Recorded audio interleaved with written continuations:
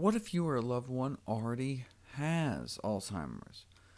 The Processed Apples Institute funded a study suggesting apple juice may help prevent Alzheimer's, but now they're back. After changing their name to the Apple Products Research and Education Council, they funded a new study in which, instead of dripping apple juice on nerve cells in a petri dish, they had 21 Alzheimer's patients drink a cup of apple juice every day for a month to see what would happen.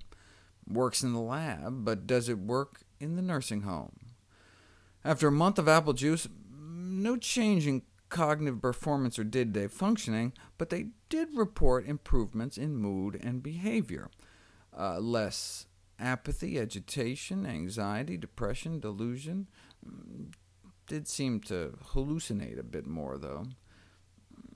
But this is a tiny study, no placebo control.